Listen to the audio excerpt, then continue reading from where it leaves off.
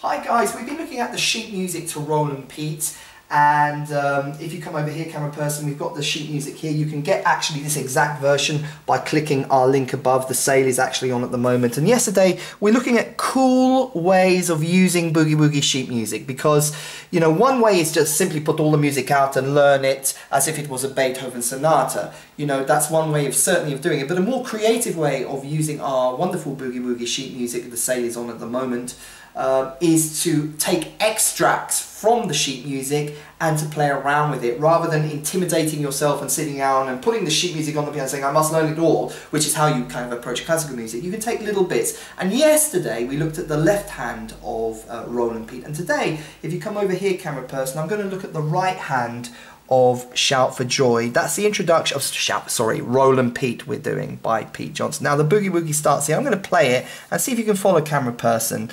So here we go.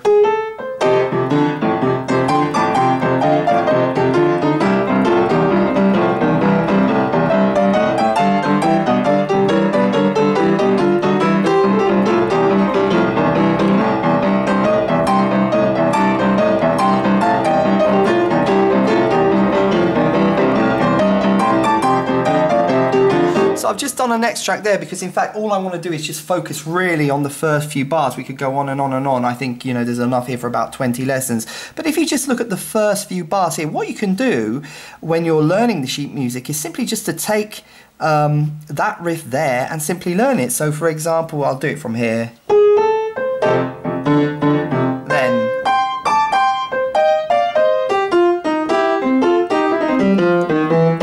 In itself is a cool riff, so I'll just do it one more time.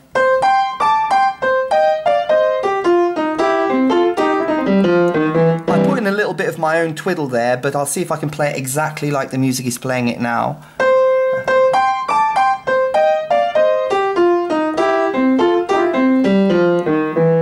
Okay, I varied it a little bit at the end, but you get the idea. And I'm going to play it one more time, and then I'm going to tell you what you can do with it.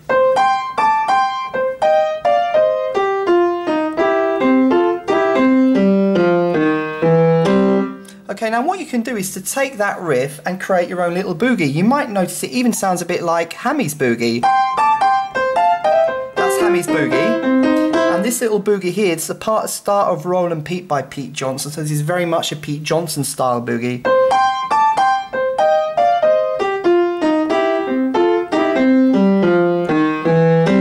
Finishes up there. What you can do is just take those 3 bars and create a little boogie woogie out of it. So for example, by the way, you might want to do the right hand as I'm playing it so you can just see it.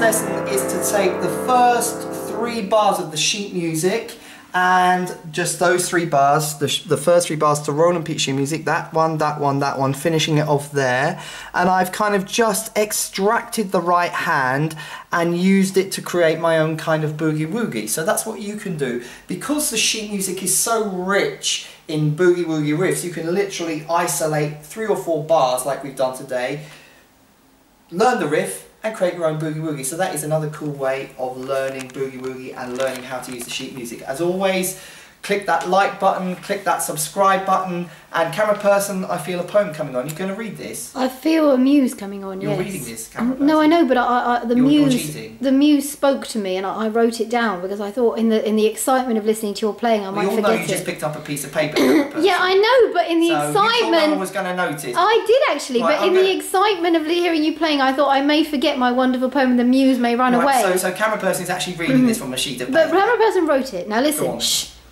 Boogie sheet music, sale is on. music going for a song, click the link before they're gone. Okay, very good. So the sheet music sale is still on, so you can download this sheet music instantly. And remember, it's not just getting the sheet music and learning it, it's how you use the sheet music. And what we're doing in these lessons is looking at creative ways to use the sheet music by extracting just 2 or 3 bars, learning the riff, kind of stealing the riff, and incorporating it into our own Boogie Woogie style. So here we've just looked at the first 2 or 3 bars of roll and peak when the boogie begins, and we can see that we can create a whole Boogie Woogie out of it just by using the first 2 or 3 bars, as well as, you know, listening skills. It's important to listen to the boogies as well. Press that subscribe button, camera person. Yes. Join the tribe. You must subscribe. Get with the vibe. And I will talk to you soon.